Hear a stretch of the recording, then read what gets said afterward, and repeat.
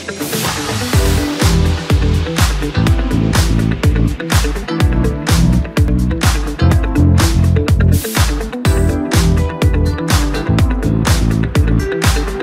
seara tuturor, bine ați venit! Așa cum v-am obișnuit, sunt Diana Andone, directorul Centrului de e-learning din Universitatea Politehnică din Timișoara. Astăzi avem un webinar ceva mai deosebit și mai interesant. Este un webinar Construim împreună dedicat ideilor noi din universitățile europene și, bineînțeles, a microcredențialelor, noile tipuri de forme de educație și de validare de educație. Este un webinar care va fi bilingv, în curând voi face și introducerea în limba engleză.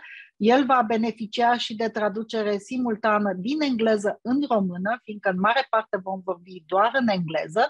Pentru aceasta puteți să mergeți și să selectați, dacă sunteți în Zoom, pe interpretare și să selectați la interpretare română și să închideți, să faceți mute off, să închideți sunetul original, care este, bineînțeles, în engleză. Deci aceasta este rugămintea cea mai mare pentru cei care ne urmăresc în Zoom. Cei care ne urmăresc pe Facebook și pe YouTube, întregul webinar va fi în limba originală, fie că este în engleză, fie că este în română. Ne cerem scuze, nu avem cum să facem traducere simultană acolo. Asta este prima observație. La fel, puteți să ne adresați întrebări în Q&A în Zoom și în chat să vă prezentați, iar cei care ne urmăresc pe Facebook și pe YouTube sunt colegii noștri acolo, puteți să adresați întrebări, ele ne vor fi nouă transferate. Am să prezint acum în limba engleză. So, hello everybody, I'm Diana Andone, I'm the director of the e-learning center in the Polytechnic University of Timișoara, and we are now at the 6th edition of the Shaping Together webinar. This is a special edition dedicated to European universities, projects and alliances, and we are going to speak mainly about the UDRES project and the EINS project, which is a new project funded by the EITE, the European Institute for Technology, through the Higher Education Innovation Project program, and we are having special guests. This is going to be a webinar which is going to be mainly in English. Those which want to listen in English, you stay in the original audio. If you are in Zoom, those who want to listen the Romanian translation, you need to move to the Romanian interpretation in Zoom. On Facebook and on YouTube, it's going to be in the original language as I'm speaking it now. This topic today is about micro-credentials, and I will go directly to present about and discuss about micro-credentials, because that will be probably the most interesting bit today, to find out what it is, micro-credentials. As you know, as you are all aware, you need and you can ask questions in the Q&A. If you are in Zoom, please use the chat for presenting and introducing yourself. If you are on Facebook and on YouTube, please ask questions in the comments, and our colleagues are going to bring the questions to us in Zoom. As a standard Shaping Together webinar, this is going to be with open digital badges as validation, which is one of the reasons why we are also discussing about micro-credentials today. So I will start the first presentation, which is going to be, I will just go very quickly over several things as I have a lot of slides here, but I will try to present it only very, very briefly. Some ideas about why micro-credentials, and then I will introduce also in the same time my colleagues and everybody else, so we are able to see and to speak about that. So let me just go to the right PowerPoint presentation and say,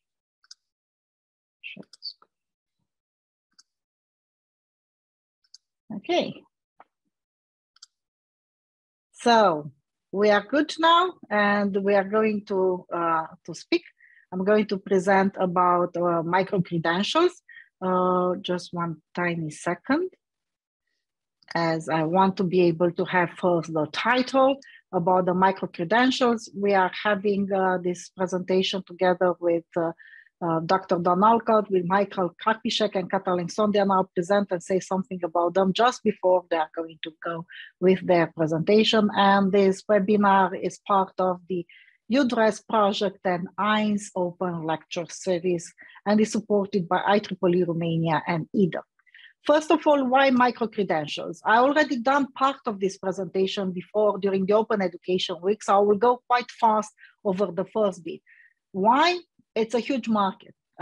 Beside of the higher education, beside everything what's happening in education worldwide, and especially in the education with a digital twist, which is looking at the shorter periods of times, how we can do it online and how we can do it with digital tools or digitally enhanced learning, it's a big market. So that's one of the reasons why micro-credentials have become very important nowadays in the education sector.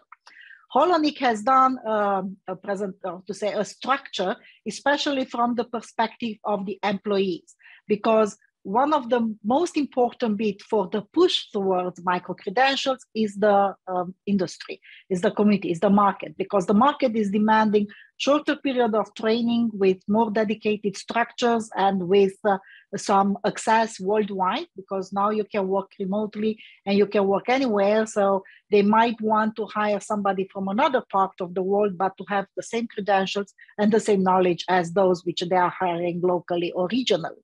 So there are several reasons why this is so important for the industry and for the market. And Holonik has split this in the micro markets, into micro credentials and going up to the degree and accredited programs. I presented this, I will not go over this. I just want to say that their split is based on hours and on types of accreditation and validation.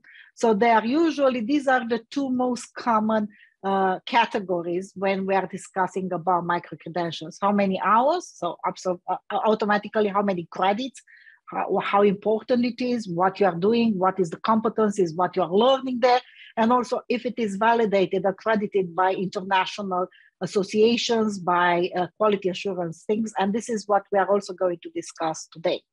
Micro-credentials are very important in the Digital Education Action Plan, which was launched exactly 1 year ago. And they are defined there as a proof of the learning outcomes that a learner has acquired following a short, transparently assessed learning experience. And they're usually short standalone courses done on-site or on learning or in a blended format. So that's the standard definition which is established. In Europe, we are looking very much forward, hopefully in a year, to the launch of the European Digital Credentials, which is going to certify in sort of portfolio, e-portfolio, and part of the European curriculum vitae, the formal and the non-formal education. And you have a lot of information on those links, which I put here. Obviously, these credentials are based on interoperability because it's also a technical bit on the credentials, not only the quality assurance or the formal or the vision. And that's basically at this moment based on the World Wide Web Institute consortium, a verifiable credentials data model, which is very famous and it's used at this moment as the standard. Short courses are validated usually through massive open online courses. This is how they started. MicroMasters and micro-specialization are very, very famous nowadays in MOOCs. This is a screen capture for FutureLearn, where you have a lot of short courses, which if you follow several of them, it will even validate as a training program. Informal micro-credentials are like this one. There can be workshops, they can be webinars, they can be different other courses, small courses which you are doing, where you will get an open badge or an open certificate, which is validated digitally, and you can carry on in an electronic wallet with you everywhere. And these are, for example, other different, micro certificates, which are valid for informal learning.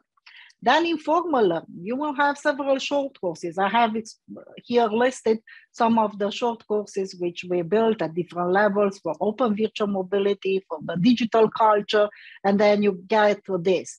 How you do this technically, you validate it using three issues. One is the authoring organization industry. then it's the course, then it's the training level, and all of that you do is through an automatic trigger and to a validation of an independent, issuer or independent badge owner or badge wallet. In our case, this is happening through a Moodle-based platform, and we are using Moodle and Badger to integrate that in all of the instances, as you probably have been able to see in what our university is doing in terms of validating open certificates and open badges, which are the validation and the public display of a micro-certificate program. And this is, for example, how they look and how you can share them on social media, and how at the end you will be able to validate and have them in different formats, and how they are validating and they get all the information, what sort of activities that certificate has done, and at what level, and so on, and how you also move it to everywhere else. And this is, for example, a wallet of different Badger integration. In terms of diploma and the formal diploma, one of the most common nowadays is through EBSI, which is the European blockchain system. And our university is part of the network of almost 20, I think there are 40 universities at this moment, which are the early adopters of the blockchain diplomas, and we are issuing diplomas in blockchain.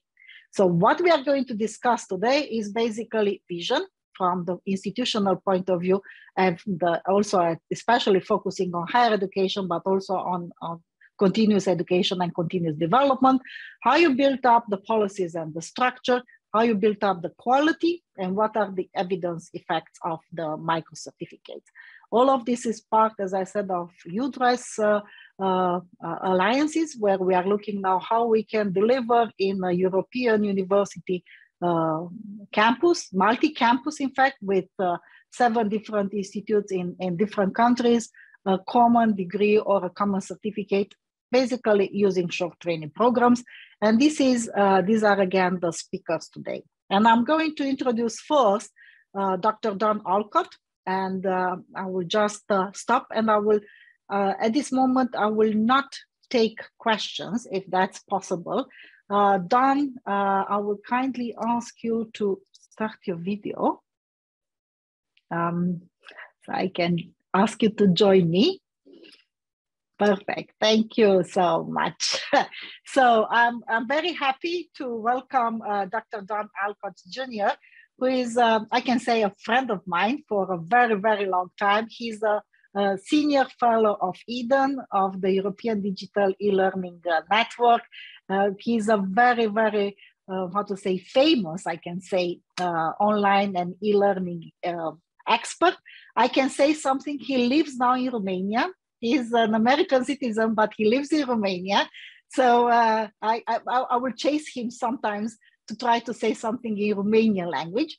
He's the Eden Council Fellows Chair, and he's honorary professor of the University of South Africa, and is, as I said, former president of USDA and so on. So Don, you are going to speak about the institutional impact and some ideas about the micro-certificate. Thank you very much for the kind introduction, Diana.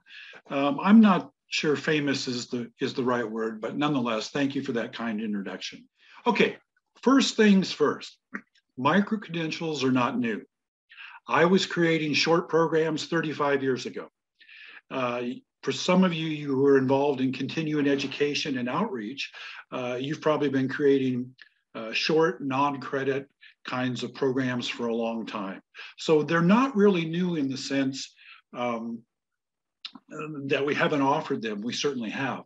What is different about the current phase of micro-credentials is the quality standards that we are choosing to put on these today, which is a very positive thing, which I think my colleagues will address a little bit later. Let me also add that one of the most invaluable resources we have for micro-credentials today is the work that vocational and technical education has done over the last 5 or 6 decades. They have experience with doing competency-based standards, setting performance-based standards, particularly in the vocational and technical disciplines and skill domains. Okay, next slide, please.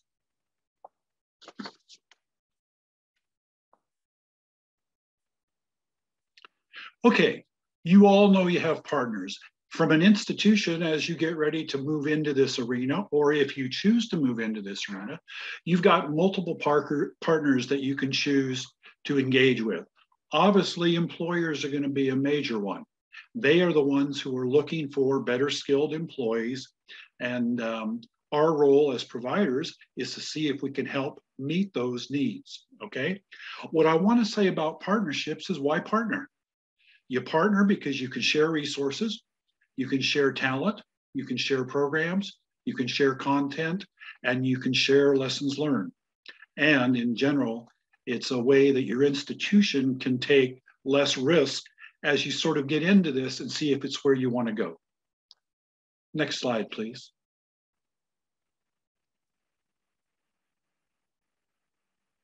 Now, in higher education universities, I know you're going to find this hard to believe, but boy, do we like to compartmentalize things. And because of that, oftentimes we think of things as either or separate from each other. What we know about micro-credentials today is they're going to be digital, at least partially.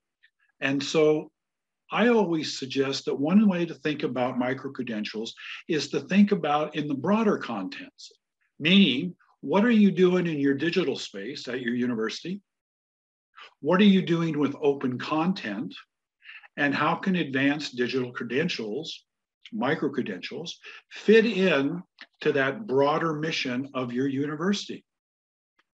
Okay, so I want to encourage you to think in a more integrated way in terms of what things seem to fit.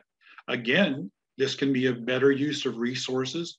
And I might also add right up front, Diana shared what a big market micro-credentials is, but being a big market and being able to create revenue at your university are not the same questions. So there are financial issues that are going to have to be addressed as we go forward. Next slide, please.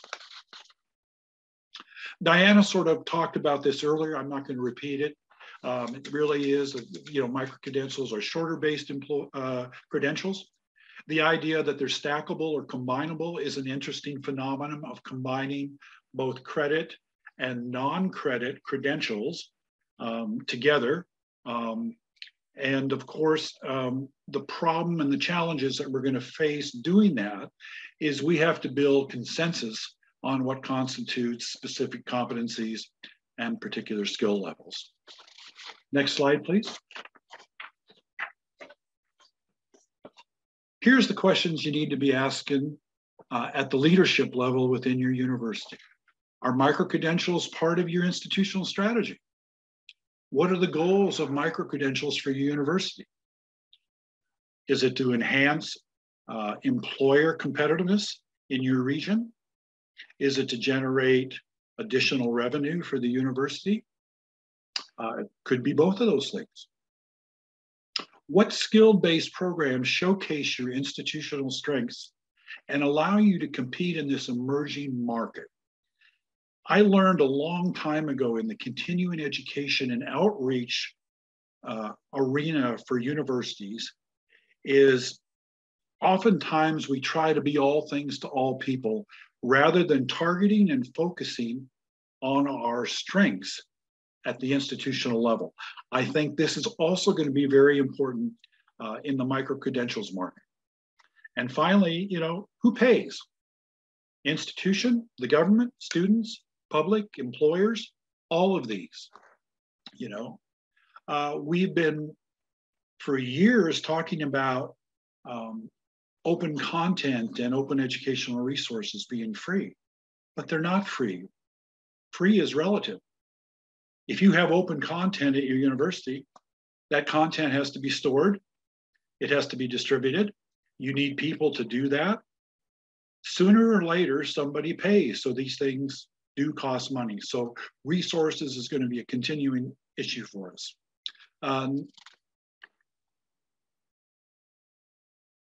Next slide, please. Lastly, and I need to speak to this because it's usually the one thing we don't want to talk about, but let me say it as clear as I can say it. The 21st century competitive advantage isn't going to be technology. It's not going to be micro-credentials. It's going to be the leadership that is driving your university. It is imperative. It is critical. Great leaders are front and center. I don't know if you see all these sound bites that come across LinkedIn and come across Facebook about leaders lead from the back and leaders lead from the side and everything else. Very simplistic approaches to leadership. If you've been watching what has been going on in the Ukraine, I can assure you where Mr. Zelensky is right at the front. Is your senior leadership at your institution out front? Leading by example, always on the field. Is your senior leadership at your university, whether they're promoting micro-credentials or anything else for that matter, are they out there visiting with faculty all the time, visiting with partners? Empathy and compassion balance with conviction and resilience. You know, one of the things we've learned during COVID-19 and the global health crisis is empathy and compassion are an essential part of leadership as much as conviction and making decisions and other things we typically associate with leadership. Power is the reciprocal of empowerment, not its opposite. When you give power away, you get it back to you. Other people share it with you just as you share it with them. The planning imperative. We're talking about micro-credentials today, but planning is ongoing. And it's not just for bad times. Great leaders will tell you the best time to plan is when things are going really, really well. Now that seems almost paradoxical, doesn't it? But the truth is, planning for what's next should be on your radar screen. And so I encourage you to give that serious thought. Plan for the future, particularly when times are good. And if you were to ask me what I think is the most critical leadership skill for the 21st century, whether it's micro-credentials, digital content, open educational resource, it's the capacity to lead change. Not to talk about it, not to write out a 30-page plan for change, but to actually be able to lead. 8 out of 10 leaders fail in leading change during implementation when they try to do it, okay?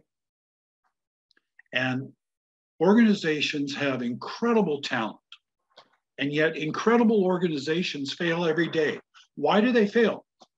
They fail because they've got great talent, but they got people in the wrong jobs. More often than not, it isn't a question of talent in our organizations. It's about making sure that the people are in the right place to empower the programs and the systems we're trying to do, okay?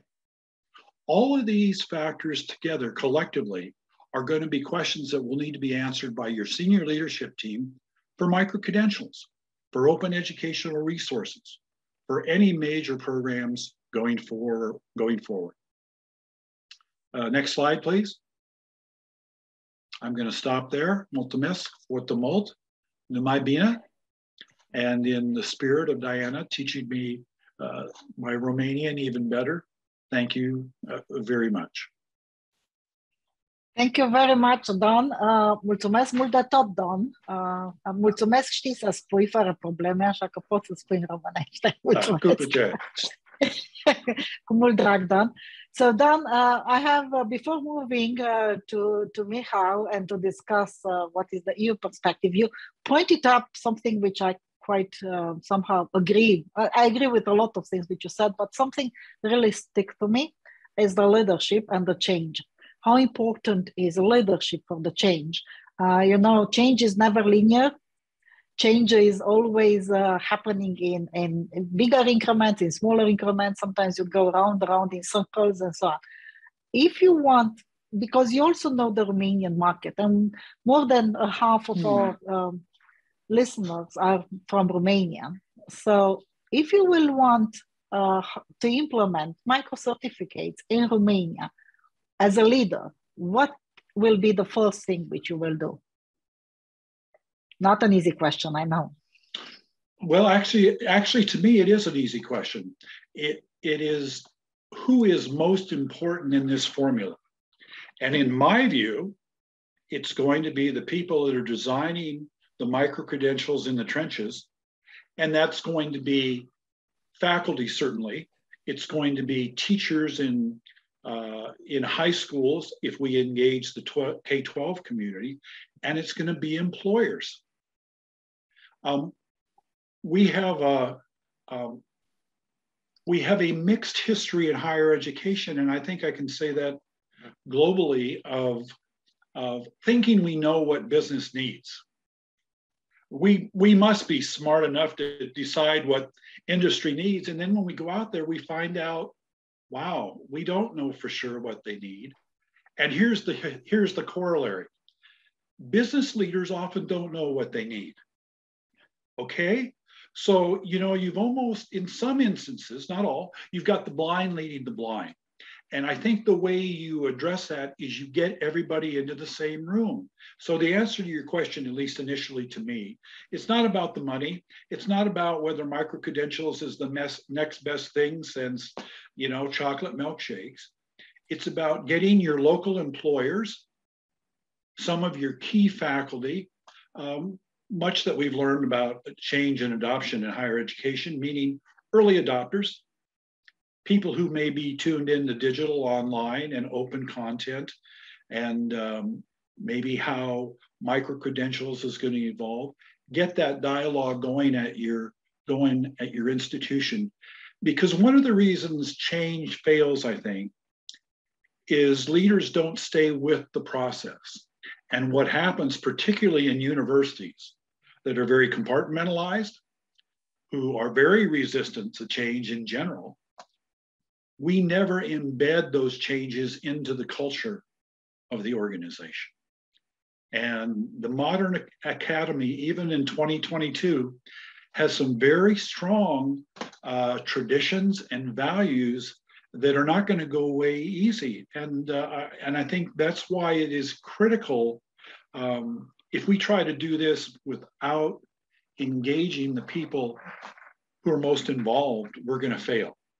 So I think it's really critical to bring them together. Of course, you're going to need other partners, but those are the two, at least in my mind, that you have to have at the table.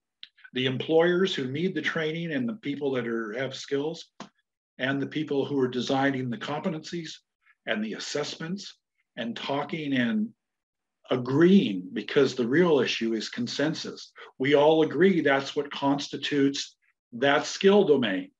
That's like... what we usually say, what it makes an engineer.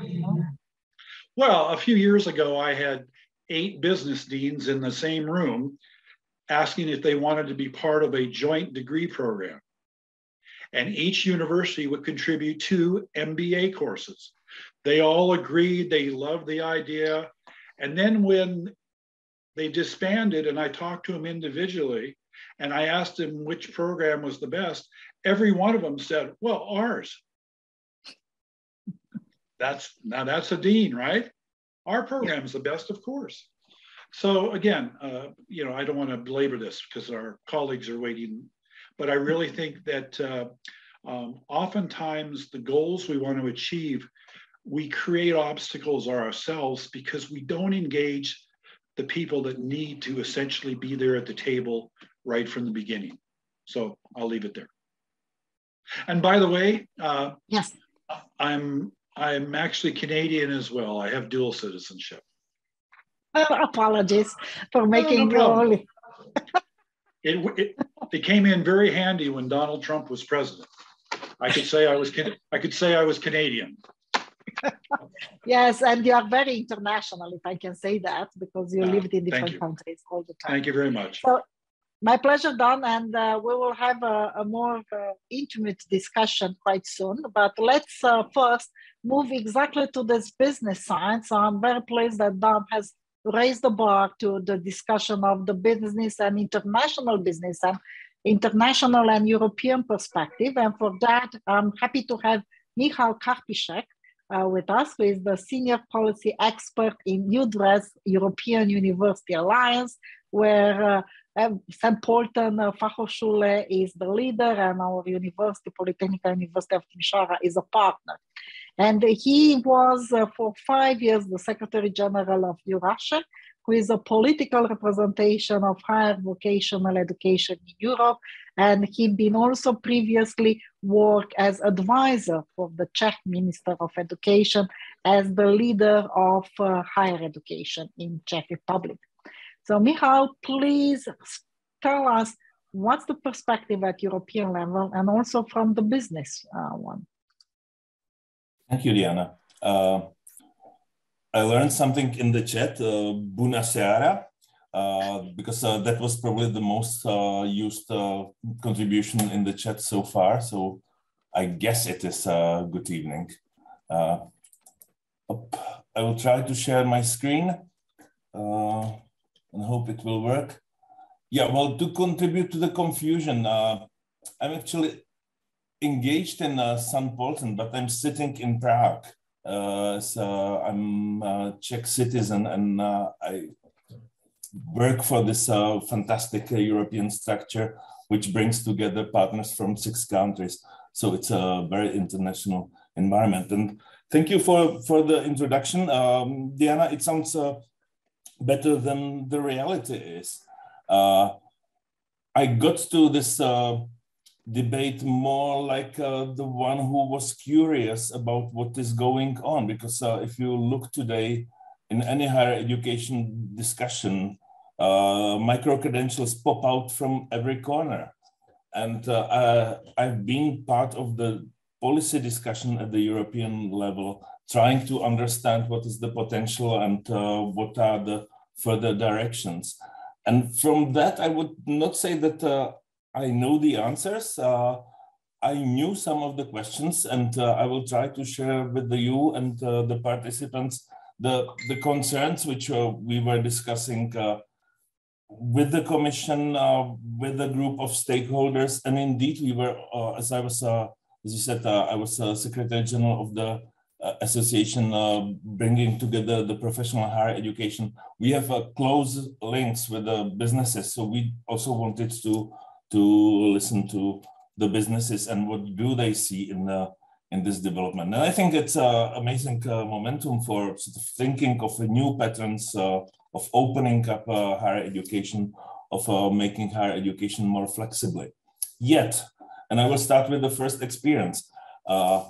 I heard as well from one of the that time high official from the OECD saying, well, you as higher education institutions, as universities, are left with the only thing which you have now, and it's the qualifications. You lost the monopoly on knowledge development. You lost the monopoly on knowledge transfer. You lost the monopoly in preserving the human knowledge. So the qualifications are now the only ones, and try to make yourself relevant. Otherwise, this will be taken from you as well by the others.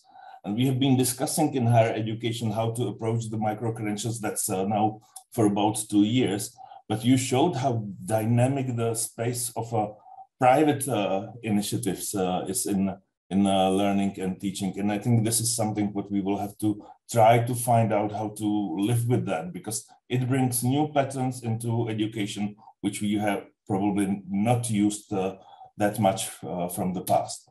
I'll say just a few words about UDRES, just to present what's the background, because that may probably explain some of the views, and we'll go then through what I have seen in the European discussion, what were the discussion with the colleagues, and what we can probably try to think of for the future.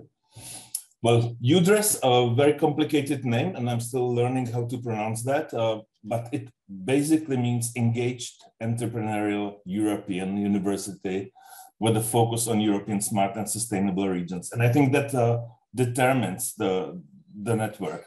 Focus on regions, focus on skills, focus on innovation together with the partners from the businesses. You can see, like Don, I will not read things which are in the presentation to every detail. So you see the composition of the countries. And I have to say that I'm happy to say that we just found about new partners who will join us in the next stages from Germany and Netherlands, who would strengthen the consortium even more.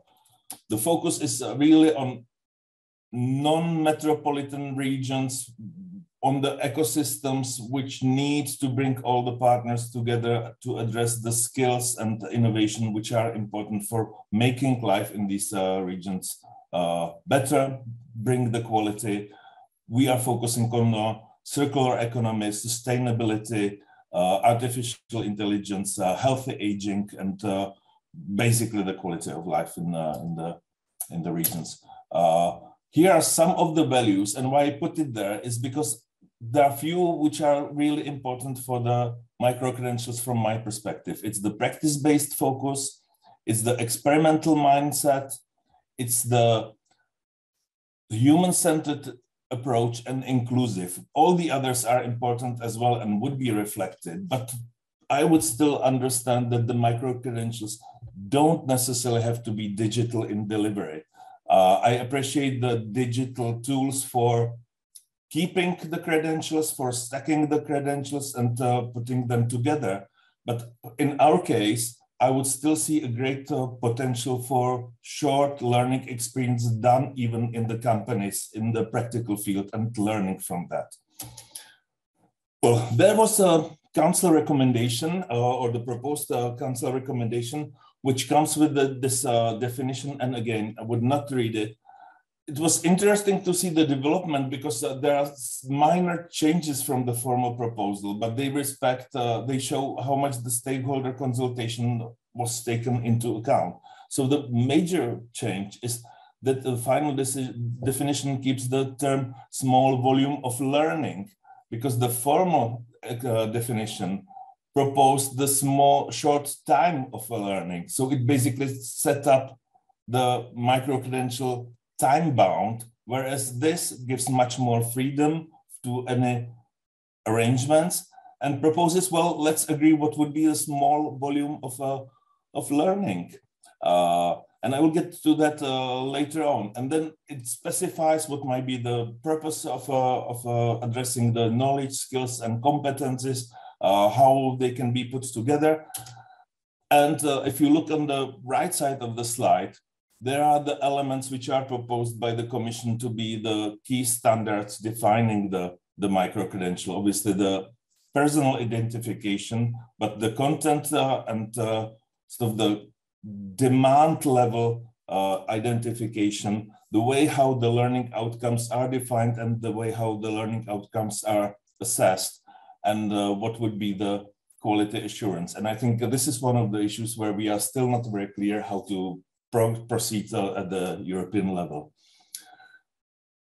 This is the result of the lengthy discussion at the European level. Well, lengthy, I would still say it was quite in a hurry, coming to the conclusion within 1.5 years. But there were various series of discussion. And I wanted to point out that there are different views. For example, we found that I think there's only one country in the world, New Zealand, which defines what's the short learning volume defined by the number of credits. I think that's something from 10 till 40 in the New Zealand qualification or the credit system. There was a discussion that in Europe, in order to make the micro-credentials relevant but also manageable, the discussion would be somewhere between, let's say, 5 and 10 ECTS, but even this hasn't been fixed yet. But that would be probably the scope of learning which we have in mind. There are different views and different demands by different organizations. So that was interesting to see that some of them basically don't require that much focus on quality assurance, which is very much the case in European higher education. There were some which didn't pay that much attention to, let's say, the assessment and approach of verifying the learning outcomes. But we have some European proposal on the table, and I think that will be the direction in which we will be moving further. When working in Russia, we ran the survey among, well, we got 190 responses, which is relatively high based compared to other surveys, and it shows the urgency of the issue. And we were asking what would be the purpose from what the universities of applied sciences would see as the most relevant objective of micro-credentials. And you can see that that's the upskilling and reskilling in professional qualifications. Whatever we say that it may serve the academic purposes, bridging elements to further learning, the main focus, as is seen, at least within the sector of professional higher education, is bringing new skills, updating the skills, changing the skills, addressing the skills agenda. Skills in the wider concept of not only the technicalities, but sort of supporting the flexibility and future-oriented skills. But there are also obviously some other legitimate issues, like the transfer from vocational education to higher education, updating the alumni qualification. And I think that offers a wide range of opportunities for higher education institutions. The second question would be, who are the main target groups for the micro-credentials? And again, the main focus is on employees from collaborating companies, upskilling, reskilling, and that makes a strong bond with the world of work, which may be used then for quality assurance or quality enhancement of the other existing services provided by universities.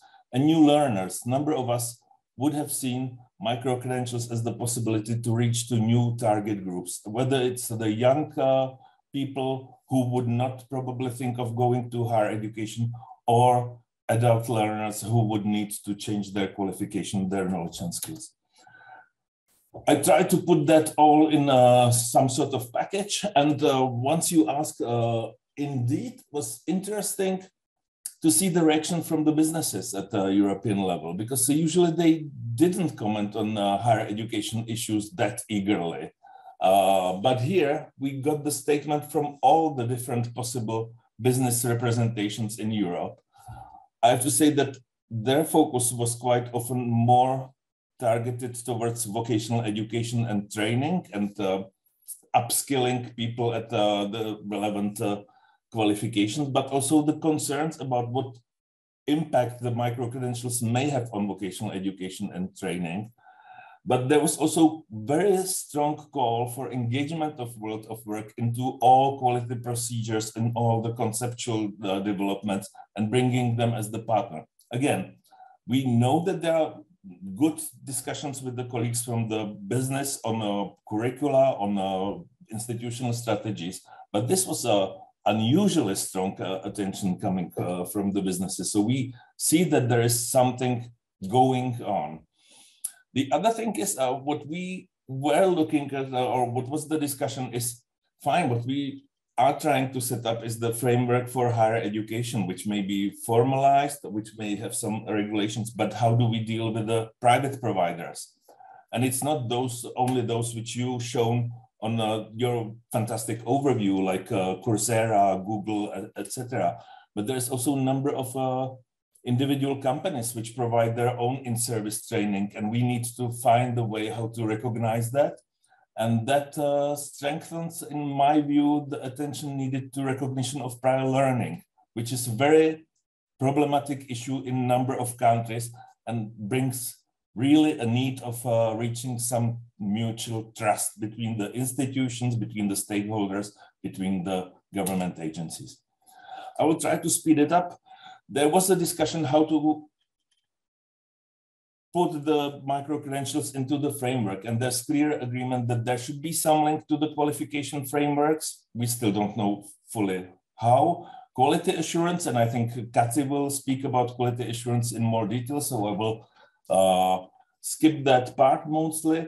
How do we do with the recognition of the micro-credentials and their integration in bigger qualifications? And how do we look at the recognition of prior learning, which should be the tool to allow more stackability for the, let's say, not full degree, but for big part of the qualification. And then there would be obviously the digital tools and digital aspects. And I think you are far the better qualified, Diana, than me to speak about these issues. I will skip most of that. Still, there was, and again, this is the business perspective. They asked, we appreciate the micro-credentials, but please don't make the system too heavy. Don't make the restrictions too demanding. Make it more as the optional. So those who would provide some training, learning experience, don't necessarily have to register into some structure and framework. And on the other hand, the higher education institutions call, well, let's keep the trust which we have reached in higher education. We have this wonderful European standards and guidelines. Let's see how we can use them for making sure that we trust what is offered as part of the qualification and what can build basically the stones for the full qualification. Well, I will leave the quality assurance to Kathy, as I said. Well, what we see is that really the great potential for changing the higher education landscape, but we have to be careful as well how far we go. There is the great possibility to bridge the missing links between higher education and vocational education and training, especially bringing the new target groups or recognizing the skills and competencies achieved in other sectors of education. I think this is seen as an amazing opportunity to strengthen the links between higher education and the world of work, and having the joint discussion, as Don has mentioned. We need to sit together and try to find out what would be the most suitable arrangement. What are the challenges is still the issue how far we go in sort of stacking the micro-credentials up to the degree. Do we want to go to the doctor who would basically build his qualification from the different micro-credentials? And there are various critical voices, but there are also very optimistic voices. Should we approach the micro-credentials as the bigger package of other learning, flexible learning provisions? In a number of countries, there's the short cycle qualification, like 2-year degree. Should we use the similar principles and for that and for the micro-credentials? How far we go in regulation and using the transparency to trust? There is the discussion about the list of recognized providers who would take care of that, especially looking that it brings lifelong learning, higher education, vocational education, and training together. It's enormous agenda.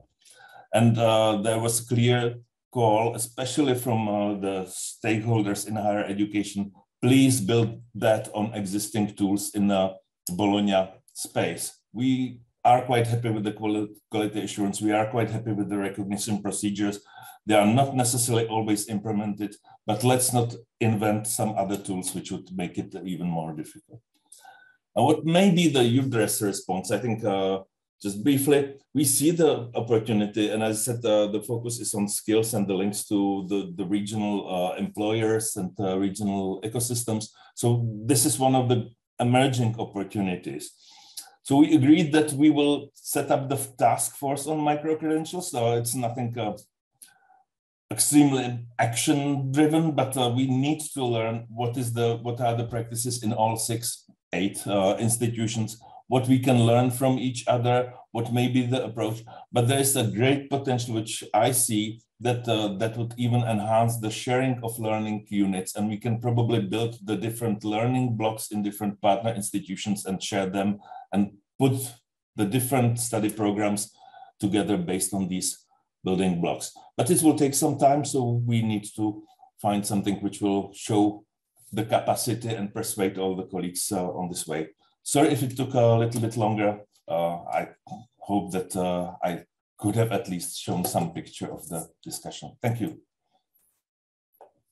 Thank you very much for this, Michał. It's very interesting. And if I can ask you— I can't hear you.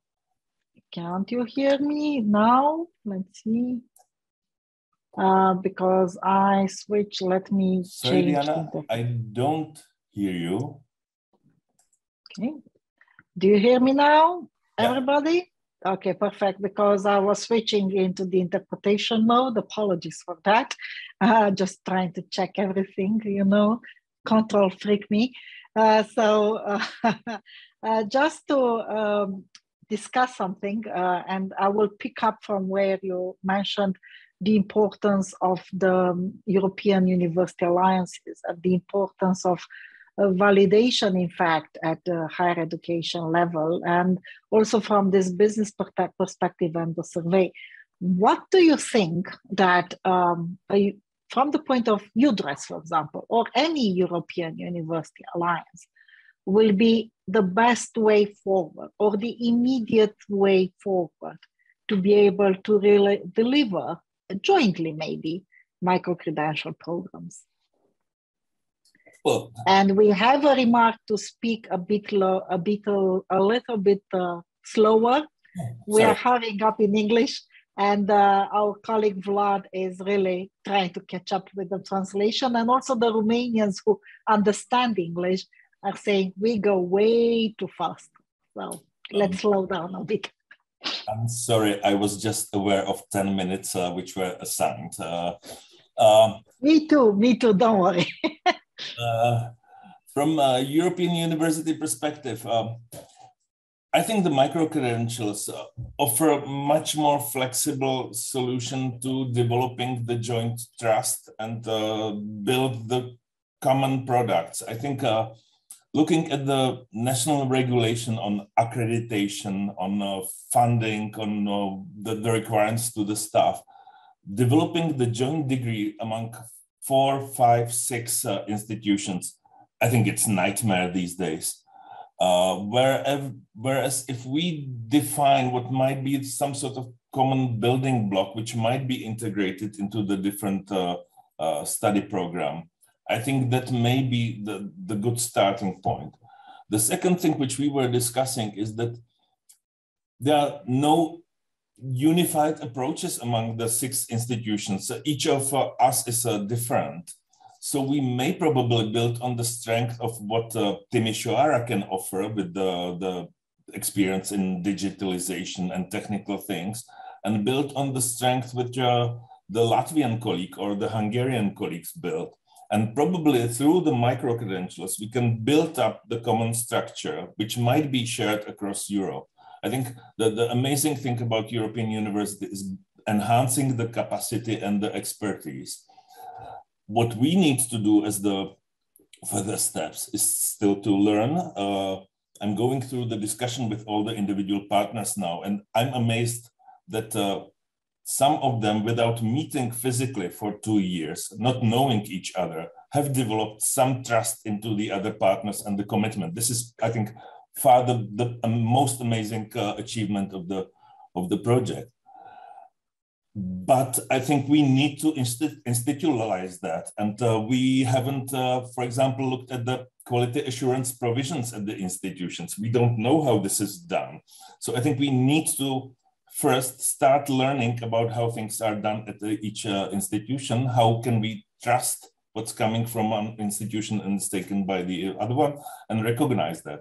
And I think with this atmosphere of joint structure of building the common multi-campus university or the conglomerate of universities, I think we are on a good position because there is a stronger commitment. It's easier than if we would sort of pick up randomly one of the partners and start integrating that together. That's for me the advantage of the European University. And the last point is, I think it's very much in line with what Don said.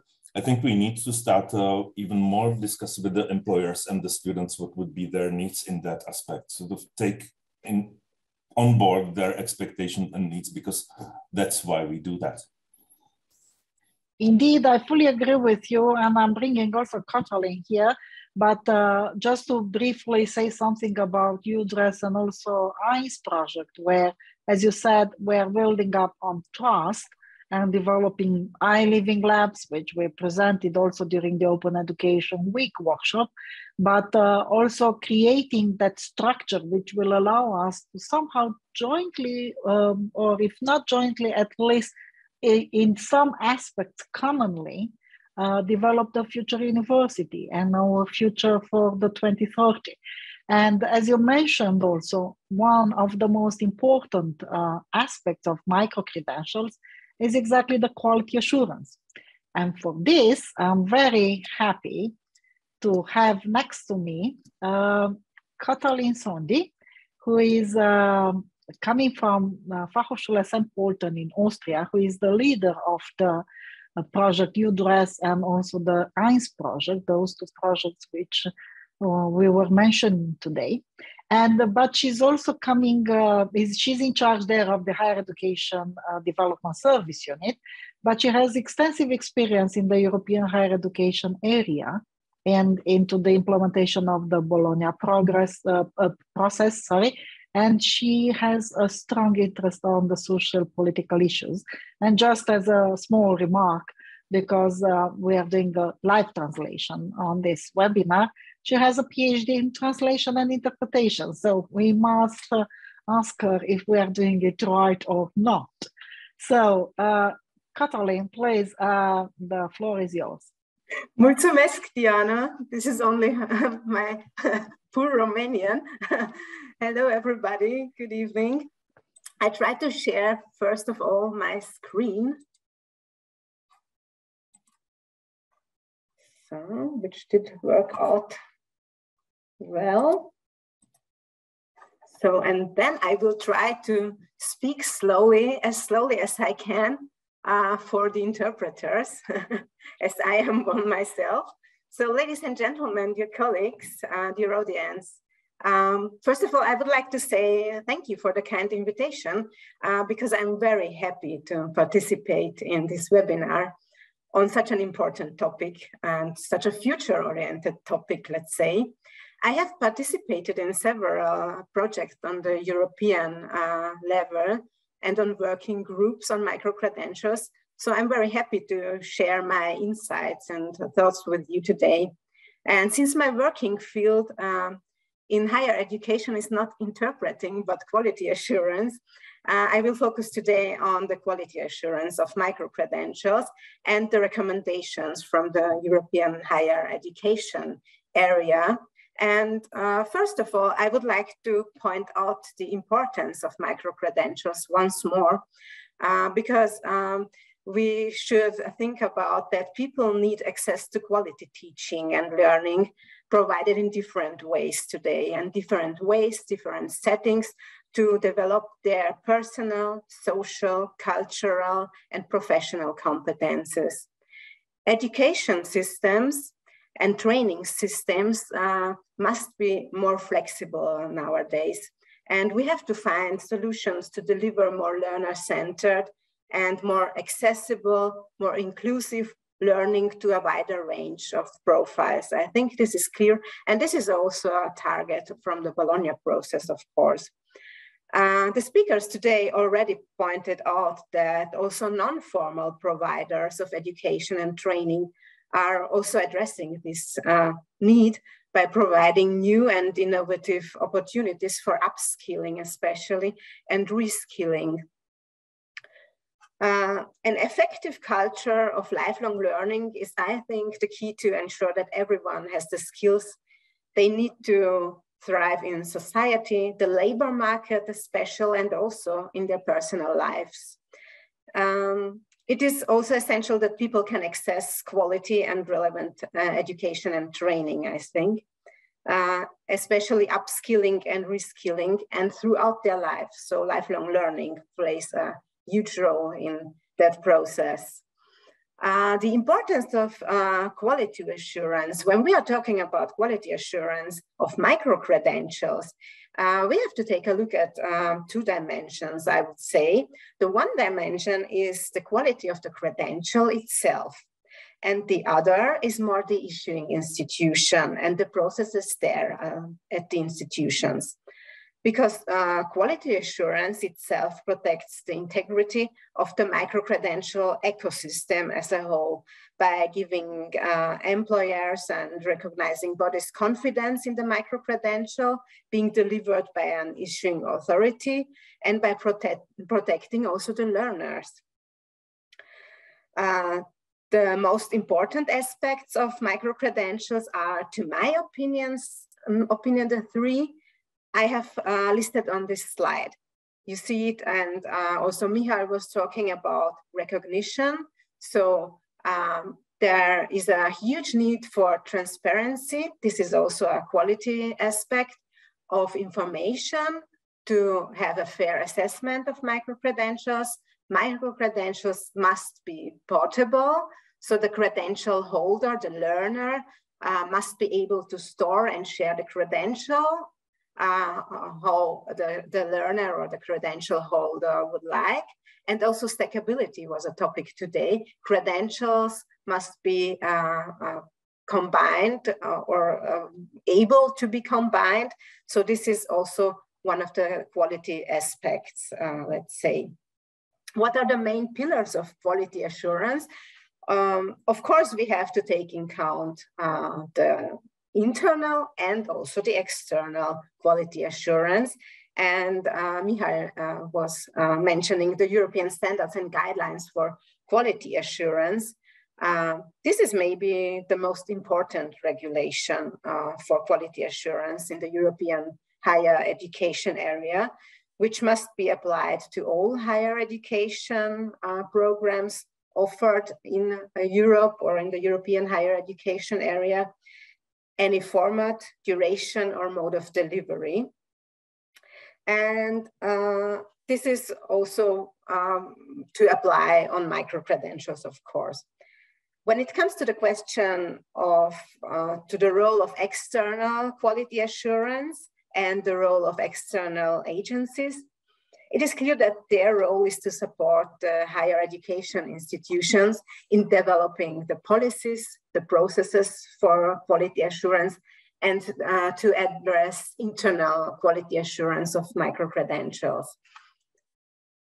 The recommendations from European projects, just a few of those, are absolutely in line with the ESG, I would say. Like all micro-credentials should be subject to the internal quality assurance with well-built systems to monitor their quality internally. So it is something autonomous. Higher education institutions should publish clear policy and information on how they approach the quality of micro-credentials, of course. And we heard about that from our speakers today. We also have to include learners in all steps of designing, development of micro-credentials, implementation, and also in the quality assurance process of micro-credentials. There are different types of micro-credentials, and they might require different evaluation approaches, of course, because we can have standalone micro-credentials, and also we can have micro-credentials which are part of a bigger degree program. And also the mode can differ, like online mode, face-to-face mode. Yeah, that's also a factor for quality assurance, of course. And I do have one don'ts, because this is very important, I think, to point out that the application of program level evaluation procedures should not be encouraged for each micro-credential. So external quality assurance does not play such an important role in the designing of micro-credentials, let's say. We have also recommendations on standards and elements of the micro-credentials. So this is the part I have mentioned it before, that the quality of the credential itself is crucial. So there are standard elements of the credential itself. I think Don was talking about the learning outcomes and the design of the micro-credential itself. I would say it is quite similar as the diploma supplement, which is not bad, I think, because it's very useful. And each and every higher education institution in the European higher education area should use such a template, such a standardized template, of course, in the process of designing a micro-credential to have a fair quality assurance also. And let's see, my presentation now will come to an end because we would like to have time for conversations, I think. And I did not have so many slides prepared because of the time schedule. But finally, I would like to point out the next steps because they are very important. There is the Council recommendation on the European approach to micro-credentials for lifelong learning and employability. And by 2025, the broader use and transferability and recognition of the new standards should be realized. So we are all looking forward to that. And this is the end of my short presentation. If you have any questions right now, do not hesitate. But also if you have further questions, just contact me, please. Thank you very much for this. Before we are moving towards, how to say, a further discussion, I have one single question, because you mentioned how important is also the structure on the micro-credentials and on badges, which we all follow or something like that. Are you aware, because it's just curious, so probably you, I'm not very sure if you, are you aware of any, let's say, agency or something like that who is validating if, or saying like, at least these are the minimum, or is validating if all the certificates which we issue, all of us around Europe at least, are somehow, let's say, correct and respecting that? For example, I will just give you an example. We are using Badger as, let's say, the standard external hub, which is, you know, the extra wallet on where we keep digitally the micro certificates, and they have a lot of fields to complete. And for example, Badger will not allow you to go further if at least 50% of those fields have been completed and you have inputted valid information there. So that's also sort of validation of what you are putting there. Difficult question and hard to answer, because I think all these standards differ from country to country. And one of the common understandings should be, I think, the Europass, which would be very helpful to find a common understanding for how these standardized designs should be. But maybe Michal has an answer to that. Yes, we are moving now to all of us. And Michal, if you can say something about this, that will be really good regarding on how we are really validating that. As we are all aware, part of the European Digital Education Action Plan, it is exactly this, to create the European certificate, digital certificate, which will be fully integrated in Europass. Michal. Still have the honor to sit on the executive board of the European Quality Assurance Register, so from the formal position. And that's basically the register which takes or lists the agencies which are meeting the European standards and guidelines, and who sort of assess the externally the institutions or universities which are meeting the European standards and guidelines. And there's ongoing discussion on how would we approach that when the micro-credentials come. There's not a single answer, I have to say. I'm not aware of any agency which would do that. There are agencies, as far as I understood, which are already looking to some extent at the micro-credentials or shorter learning provisions. But I think it's also very work consuming. So we have to find the reasonable balance between the effect and the time spent on that. And therefore, I'm a little bit reluctant to say that the institutional review of university would cover the micro-credentials, because if you come to the institution, which is 36,000 students, you have 3 days to go through all the panel review of the management systems. You can say, fine, your quality management, your quality assurance system works well, but you would not necessarily focus on micro-credentials. And the other aspect in that, I was reading the proposal of the council recommendation just to refresh the mind. It is still very much in the hands of member states in EU. So this is just the proposal to the member states. Let's discuss how we will do that. And as Kati said, I think there's some period set up like 2-3 years ahead when we should try to address this issue and find the solution. As I said in the beginning, the business doesn't wait. So the private providers are running ahead, but we will need some time to find the solution. Yes, I think you're right. Don, you wanted to say something, please. No, I thought you're raising your hand, so I apologize. So and probably Don, I'm going now to you, because you've been doing this also in the United States, where the value of the certificate is not as in Europe, you know, with all of these quality assurance agencies and everybody else. It's the value of the certificate is given by the issuer. How the issuer is how to say, what's the brand of the issuer? How the industry validates the issuer, even if it is a company or a university or an association.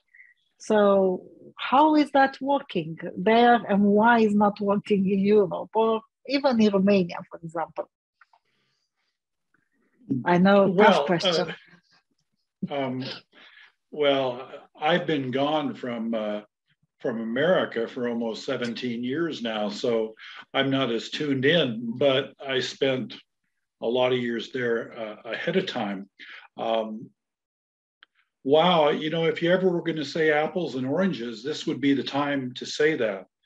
Because in the United States, and I'm sure that Sandy and I'm sure Michael know this too, there is no national qualifications framework. Never has been, and there never will be. And so then you say, well, why not? And then you say, well, you guys seem to do a pretty good job in higher education, the way you're ranked, so you must be doing something right. The problem is trying to figure out a consensus of where all those people are that are doing it right. And part of the issue is this, is that US and Canadian higher education is state-based. It's not national. All education, you go from California to Nevada to Arizona, completely different, okay? So my answer to your question is, in a lot of ways, many people thought Europe was overly ambitious with Bologna. I think they've done a marvelous job with this. I think it is absolutely remarkable that you can bring that many countries together and generally agree. And if you remember with Bologna, what people often forget is it didn't mean you couldn't have a 4-year bachelor's. It didn't mean you couldn't have a 2-year, 2-year master's or even a longer doctoral. The guidelines were 3-1 and then a core for the doctorate and the diploma supplement. These are all pieces that I think, if I understood Michael and Karpizet and Sandy correctly, should help us, hopefully, here in Europe, do a better job of how we're going to tackle this. But I would just add, so I guess my response is America's a little different to try to do direct comparisons with. I mean, I think you have so many agencies, even in each state, who have responsibility for imposing standards and competencies in different areas. You do have national organizations too. Move to the vocational technical areas, like let's just use welding as an example. The American Welding Society sets the standards and competencies for welders. So that's the national program, but it's not a government program. It's an independent certifying agency of welders. I think Sandy and Michael hit on the two most critical issues. How do you get people to agree?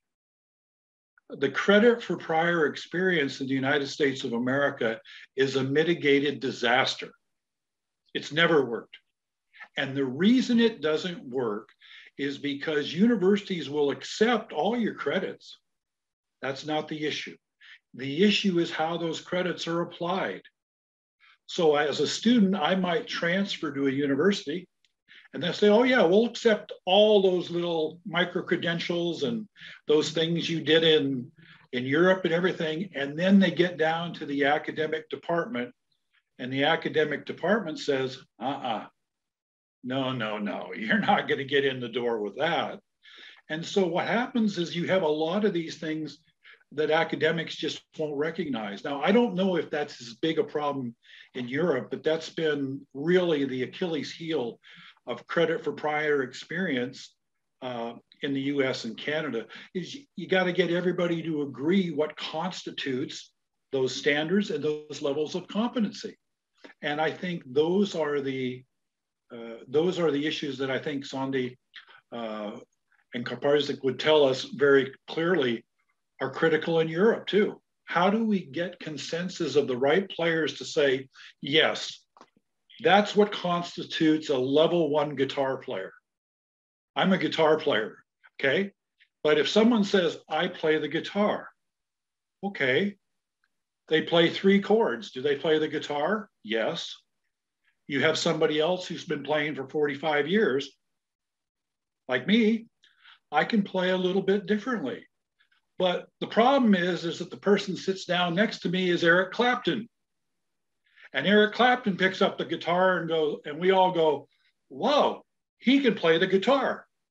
You see, and we're talking about completely different skill levels.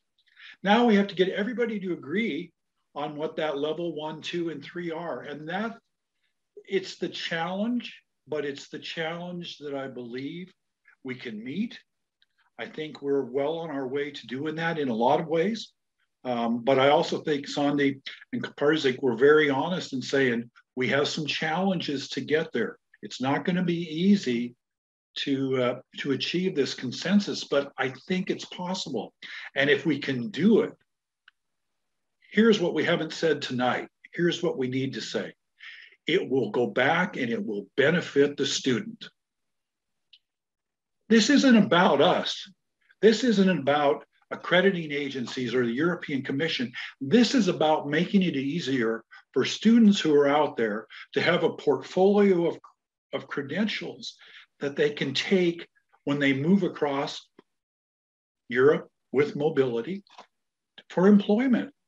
That was the whole reason behind Bologna, was to ensure that mobility would be recognized across borders. So I see micro-credentials in Europe as being very much aligned with Bologna, as I think was alluded to earlier, and the diploma supplement.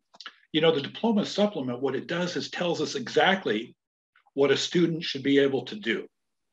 I don't know what the regular universities offer in Canada, but in the US, it's pretty vague. It has the list of the classes the student took, but that's pretty much it. So that's one area that I think will be the same in the US as it is in Europe. You're going to have these third-party repositories keeping track of micro-credentials with a lot more detail, as was shown earlier, the different elements, so that an employer, as well as a student, can go out, and anyone who can read it will understand the skills that that particular student or employee can do. So let me stop there. Yes, and I think I will pick it up from there, because I fully agree with you. There are 2 aspects, at least from my perspective, for why micro-credentials are so important. One is the period, either in volume or in time. It doesn't matter. It's much more shorter and it's much more focused, and it allows for modularity. For many, many years, to be honest, I advocated for modularity and for validation also of informal or prior experiences. And especially if you do, I don't know, a series of open lectures or a series of something that validates something, and how you validate that and how you collect that and how you bring that, it's quite important. The second aspect, as you mentioned, is the wallet, the digital wallet.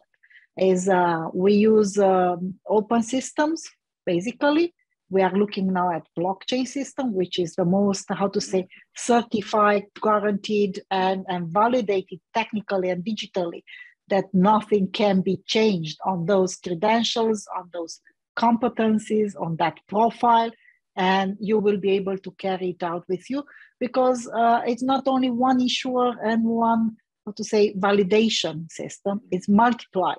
So you will have the same information in so many systems that it's going to be quite impossible to be falsified or changed or not validated. So that's probably one of the technical solutions.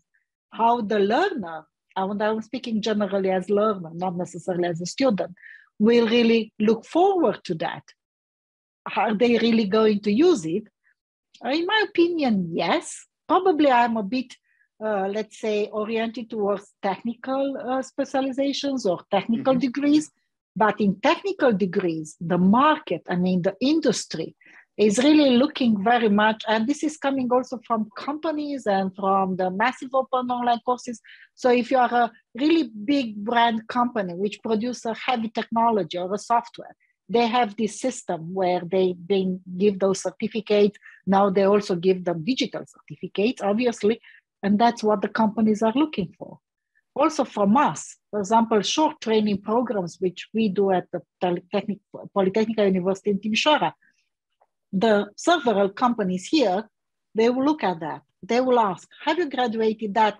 Is formal learning or informal learning, which is in the diploma supplement, if it is accredited by the university, or if it is a joint thing done with another association or a company or a software producer or something like that, that will also be valuable. So that's the adding extra value, which I think the learners will need to understand, that it's really their portfolio, their competencies, and they need to carry it out with them. It's not as much us as higher education, university alliances, or any other association. We just need to give them the opportunity of doing it, and obviously to encourage them to do it. So now for the final question, because we only have about 4 or 5 minutes left, Michal, I'm going to you. From the European Universities Alliances and perspective, what do you think is going to be the biggest danger, or the most challenging, or the thing where they will be able to fail, especially in terms of education or on these micro-credentials which we are discussing now? Not speaking of any of the other aspects, just looking at this. Well, I don't know yet, but I would refer that... Not easy, never easy, you know. We will find out. But I believe that one of the risks is the one which both Katalin and Don have mentioned, this sort of ownership of this is my program. This is the only way how we can sort of deliver the knowledge and skills, and not accepting that there are more different ways or flexible ways how to reach to the same point through different pathways. So I think we need really open minds and more understanding why do we do things the way we do, respect to other pathways or other approaches, and learn from each other. I think that would be one of the most tricky parts, basically recognizing that my way of teaching history is not always shared with all the colleagues. Yeah, and in that context, we also have a question, which I overlooked, I apologize that, from Virgil Rotaro, a good friend who is in charge here in the medical university, the medical sciences university with innovation and so on. He's asking, isn't there an opportunity for university to use micro-credentials as educational instruments, introducing the university co-curricula, which is, as I said, our external courses which are optional or something like that, in Romania at least, within their internationalization strategy. So if they want really to be able to offer them in different languages or to foreign students, and not necessarily in Romanian or in German or something like that. Who wants to answer to this? Maybe I could answer that. Yes, because I totally agree that this could be also an opportunity. And it is an opportunity right now, I think, because we could have that way, as you said now, Diana, like to have micro-credentials for language learning, but also for the staff at universities. This is also a kind of upskilling for didactic approaches, for upskilling for administrative staff, but also for teachers, of course, professors, because lifelong learning is also for those at the universities, of course. And we also should participate on micro-credentials, internal micro-credentials, maybe, let's say. I don't know if the others agree with me. Let's see, who wants? Yes, Don, please. I certainly agree with you. I would distinguish between internationalism going out and internationalism coming in. We know from the data the number of online programs abroad going international. We have the capability, we know that, what the internet can do. But the amount of programs going out of the country and continent, very, very, very small. Our programs online tend to stay within our national borders, or at least within the continent that we're serving. Now, flip it over, international students coming to our campuses. I think it's an incredible opportunity for international students, as you said, just from your own area in linguistics. Imagine a student coming from China or India, arrives in Austria, and can get a degree in teaching in German or English for 3 or 4 classes to do that. I think there are elements of internationalism that it could be very, very, very attractive. I think the other issue for me, when universities start talking about taking their programs outside the country and going international, you got to defend that back home. You got to explain to your key stakeholders, why are you delivering programs to China or India or somewhere else when we have our own needs right here that need to be addressed? So it sometimes can be a little challenging when you want to go out, but certainly I agree with Sandy. There are many, many opportunities, absolutely. Indeed, I think there are, yes, Michal, yes, you want to add something, and as we are going to close quite soon? Well, no, I was just going ahead, but fine, absolutely agree.